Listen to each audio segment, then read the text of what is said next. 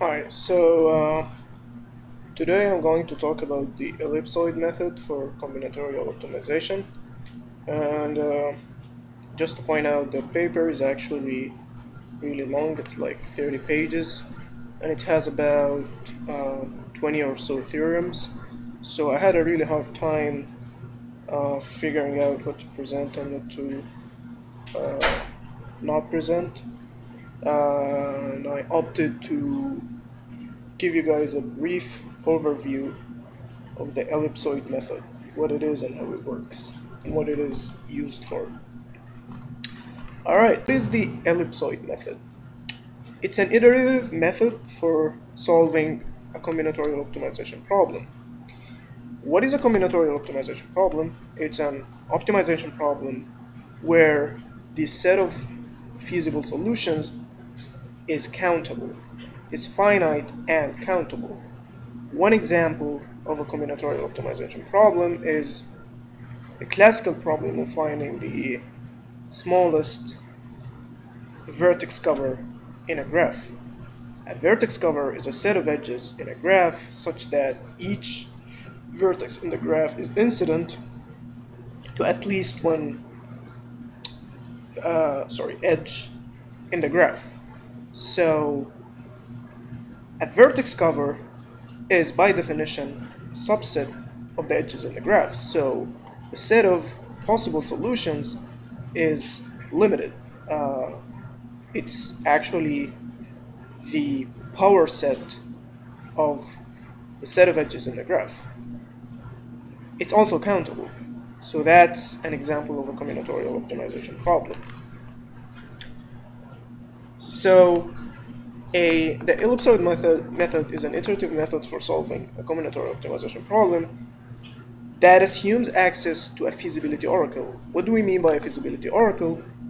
It's a hypothesized machine that can take a candidate solution as an input and checks the feasibility of that solution. We'll talk about this a little bit later. One requirement of the combinatorial optimization problem is that the objective function has to be linear. So, for example, the objective function can be the dot product of a fixed vector and a vector, the vector representing a candidate solution. All right, and it can be either a maximization or a minimization problem. Okay, so before I start, some preliminaries before I start describing the algorithm. The algorithm is actually based on a classical approach for dealing with combinatorial optimization problems, which is basically to convert the combinatorial problem to a continuous problem. And this is usually done by extending the solution space to include all vectors in the convex hull of the original solution space. And we can actually prove that even after extending the solution space, the optimum value of the problem remains the same. And the reason is the convexity of the objective function. Because the objective function is linear, it follows that it's convex. And because it's convex, extending the solution set to the convex hull of the original solution set doesn't affect the optimum value. And we can observe here that the right side of the problem is actually a linear programming problem. So, we can deal with that LP problem using typical approaches for solving LP problems. So, as I said earlier, the ellipsoid method assumes a feasibility oracle, and I refer to that from now on as a cutting plane oracle, which is basically a procedure that recognizes feasibility of candidate solutions for the LP. So if a vector is feasible, the procedure tells us that it is. And if it's not, it actually constructs what we call a separator hyperplane and produces that as an output. So a separator hyperplane is any plane that stands between the vector provided as input and the feasible region of the problem. So the way it works is that it generates a sequence of ellipsoids such that the size of each ellipsoid in the sequence decreases exponentially at every step. And due to this property, it is the fact that the ellipsoid generated by the algorithm converges to the optimal vector. Okay, so this is just the geometric intuition behind the problem. So first of all, a couple of assumptions that are implicitly made by the algorithm. It assumes that the feasible solution set is bounded, which is a natural assumption to make in theoretical and practical cases. And it also assumed that that bound is known explicitly. So for example, one way to provide such a bound is to say the feasible region is bounded by a ball in the underlying topological space, a ball with a certain radius. It is also assumed that the set contains a ball, and it will become later clearer why this particular assumption is needed. But so on to the way the algorithm works. So it's an iterative algorithm, and at the kth step, the ellipsoid currently maintained by the algorithm includes a set of points for which the objective function is at least as large as the best objective found so far during the running of the algorithm. What we do next is we look at the center of that ellipsoid and we ask the cutting plane oracle whether the center is feasible. If the oracle says the center is feasible, we take a hyperplane through the center which avoids the feasible region.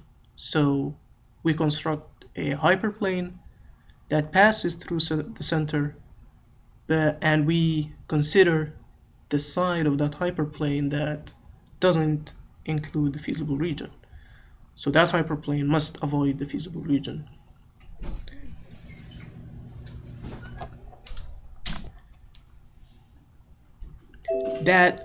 It's a property of that hyperplane that it has to cut the ellipsoid into two halves since it passes through the center. So we pick the half of the ellipsoid which contains the feasible region, and we include that half ellipsoid in a new ellipsoid of least volume. So we construct the smallest ellipsoid possible that contains the half of that previous ellipsoid that we're interested in. So that happens if the oracle says the center is feasible. If the oracle says the center is infeasible, we construct another hyperplane, the hyperplane of points that has the same, at which the objective function takes the same value as the value it takes at the ellipsoid center. So we construct a hyperplane of these points, and we consider that hyperplane as the current hyperplane. So if we keep, and we do the same thing. So if we keep doing this, the volumes of ellipsoids will actually keep decreasing until eventually if we round the volume of the ellipsoid, it will eventually become 0. And and the algorithm actually guarantees that the feasible centers of ellipsoids will converge to the optimum solution very fast. So this is just a geometric illustration of the method. So at the top left corner, we have the initial status sort of the problem. So the first ellipsoid is the big circle. The center of that ellipsoid is x0. So, and the dotted lines on the plane indicate the value of the objective function. So yeah, and the feasible region is assumed to lie somewhere inside the circle. So since the first solution we start with is feasible, we like we said, we construct a hyperplane,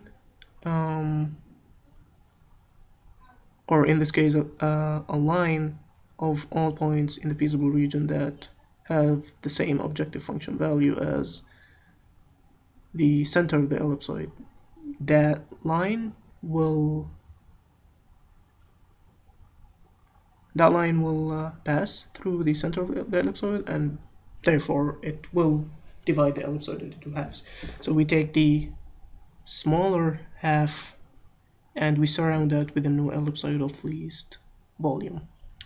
And same thing happens in the second step. So this is our new ellipsoid. We compute the center and we find out whether it's in the feasible region. In this case, it turns that it is.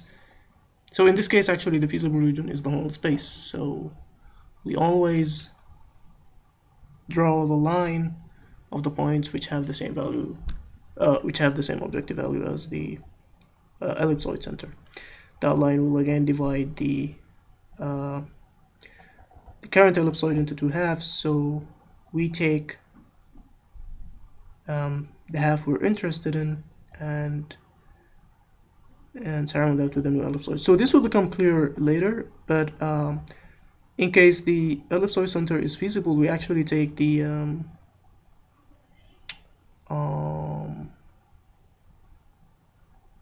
we take the negative of the normal of the line to be the so if the normal faces this way, we consider the other side of the solution space. So this is just an illustration of how the algorithm. So these are these equations illustrate how the algorithm actually works. So those are the concrete equations of the algorithm. So I mean, xk plus 1 is xk is the center of ellipsoid at the kth iteration. So this equation gives us the center of the ellipsoid at iteration k plus 1 in terms of the ellipsoid center at iteration k, and also bk and n. So bk is the this is the equation that defines bk. It's just like a temporary variable that is created sort of to simplify the equations. N is the dimension of the problem. So for example, in the case of the vertex cover problem, n would be the number of edges in the graph.